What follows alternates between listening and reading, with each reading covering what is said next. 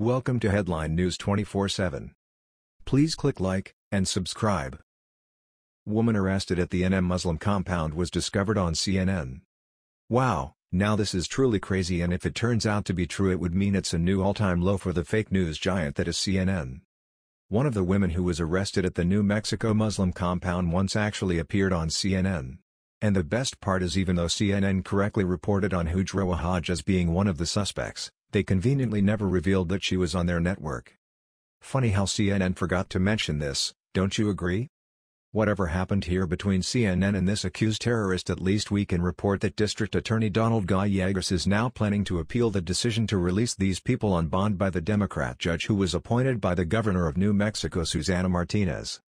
Earlier in the week, Judge Sarah Backus, who seems to have a history of leniency when it comes to child abusers, released the group with a low signature bond of $20,000 pending trial. They'll have to wear an ankle monitor during that time and cannot leave the country.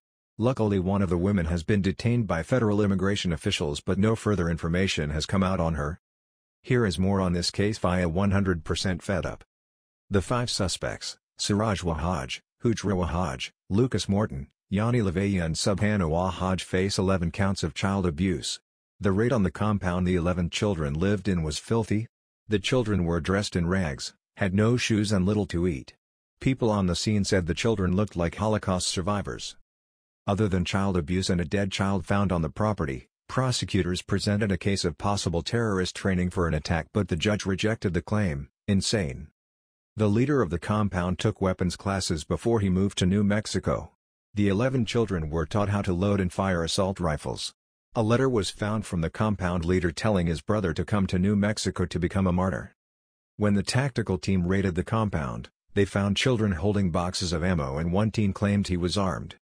During the raid, Wahhaj was heavily armed with an AR-15 rifle, 5 loaded 30-round magazines, and 4 loaded pistols, including one in his pocket when he was taken down, according to the Taos County Sheriff's Office. New Mexico prosecutors said at least one child at the compound was being trained to commit school shootings. The defense used the "what if they were Christians" defense. The defense said that it's prudent to teach children how to use a weapon. They tried to distance themselves from the weapons and then use the comparison to a Christian group who was armed. They basically tried to turn the tables to make this a Muslim versus Christian issue when it's not.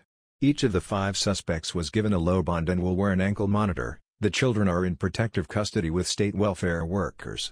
Any visits to the children by the 5 suspects will be supervised. Our previous report on the compound. Here's what the mainstream media isn't telling you. The story below will have you asking how a Muslim compound like this can exist in America. Someone must have seen something, and someone must know what happened to a young boy who is still missing. The missing 4-year-old's father was arrested at the New Mexico compound and isn't speaking. He's the son of an imam with a checkered past. 5 relatives of a very prominent imam with a checkered past were living in a squalid New Mexico compound.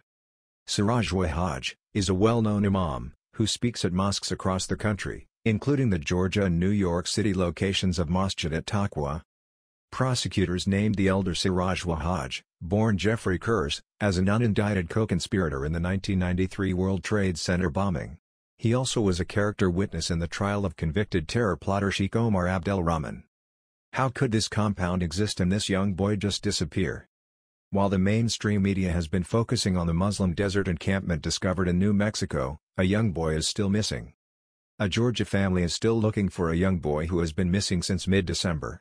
Abdul Ghani Wahhaj was last seen on December 13 traveling with his father, who was just found at a squalid encampment in New Mexico. 11 children and 3 adults were also found living in the filthy compound that was made from a makeshift berm of tires and an RV. There was little water and food for the children, who were dressed in rags. Officials on the scene said the children looked like concentration camp survivors with ribs sticking out.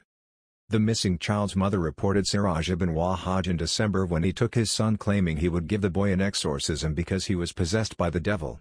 The boy suffers from mental and physical problems, including seizures. The authorities were alerted by someone within the compound who messaged that, "We are starving and need food and water." The compound was searched and still the boy hasn't been found. All of the 11 other children are in protective custody. On Sunday, the Taos County Sheriff announced 11 charges of child cruelty against all 5 adults, Hujrah ibn Wahhaj, Lucas Allen Morton, Yanni Lavaya, Hujrah Wahhaj, and Subhana Wahhaj. Yanni Laville is one of the 3 women arrested. All 3 women wore the traditional Muslim veil.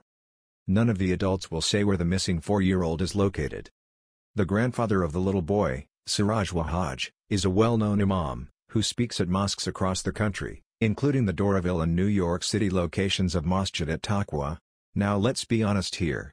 If these people would have been Trump supporters, this hack judge would most likely have locked them up without bail and would have thrown away the key.